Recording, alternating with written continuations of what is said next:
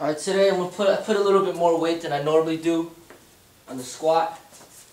Put 195. I'm just going to do it 5 times. See how it feels.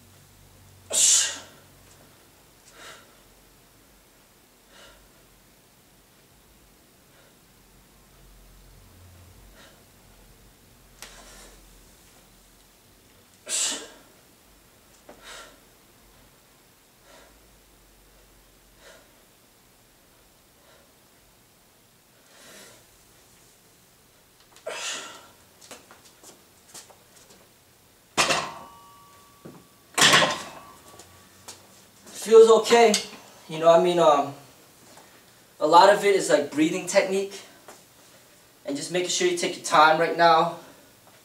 Stabilize the lower back muscle. You notice that I'm not using a belt, because for me, I want to build the muscles. I don't want to be dependent on a belt. But the way I do it, I think it helps me a lot, is breathing in when I'm going down, and breathing out when I go up. So I like to take a deep breath in, take my time, breathe in when I come down. So it's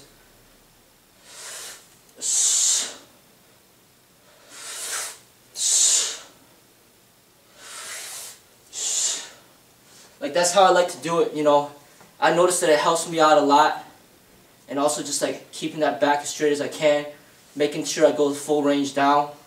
I know I can handle more weight now, and also helps not having to do that many reps, just so I can put a little more weight on there. So I'm going to keep working on this and see if I can get better at it.